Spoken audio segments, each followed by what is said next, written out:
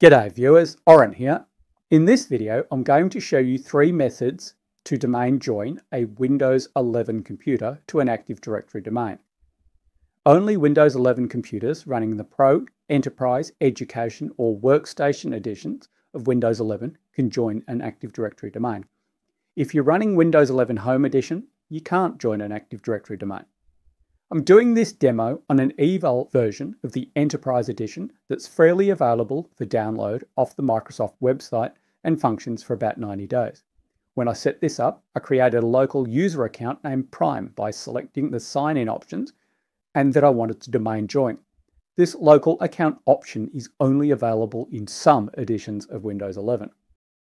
As you can see here, I'm using an account that has local admin privileges. Before trying a domain join, ensure that you have DNS resolution to the DC by doing a lookup on the domain name. One of the most frequent reasons for domain joins failing is DNS resolution. The first method I'll use is my favorite. In the search menu, type sysdm.cpl. This opens the classic system control panel. On the computer name tab, click Change. On the computer name Domain Changes dialog, choose Domain. Enter the domain name, click OK. On the computer name Domain Changes dialog box, enter the domain account with the domain name followed by account and password. You can use user principal name if that floats your boat. Enter the password, click OK. Restart the computer, log back in with your domain account. I probably should have used a different domain account name from my local account name, but you're smart enough to figure out the difference, and it isn't as though the name administrator isn't used at the local and domain level. So let's use the sysdm CPL dialog to remove this computer from the domain, so we can then use another method to join it back. Here we choose change, we specify workgroup. It can be any name you want, but I'm using local. Bounce the computer, and we're back to where we started. Method 2 is to use settings. In settings, choose accounts. Then choose access, work or school. Here choose connect next to the add work or school account. On the set up a work or school account page, right down the bottom you can see join this device to a local Active Directory domain. Click that option. Enter the domain name. Provide the domain account credentials that have permissions to join the domain. Specify the rights you want the account to have. If you skip here, it just inherits from Active Directory.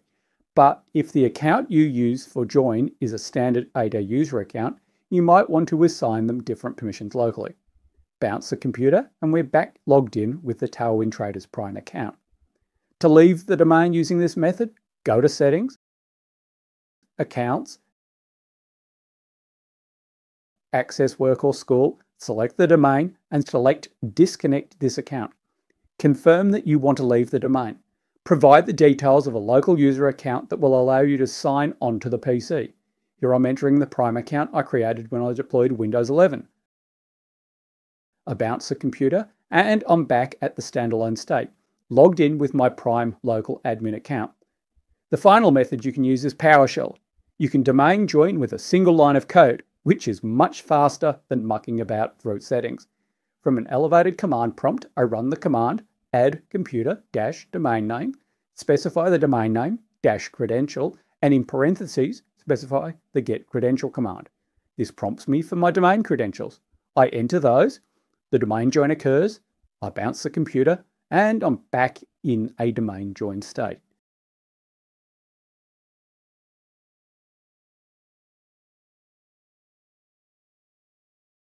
And just to prove it, I use the whoami command to list this account's group membership, and you can see that it's a member of the domain admins group.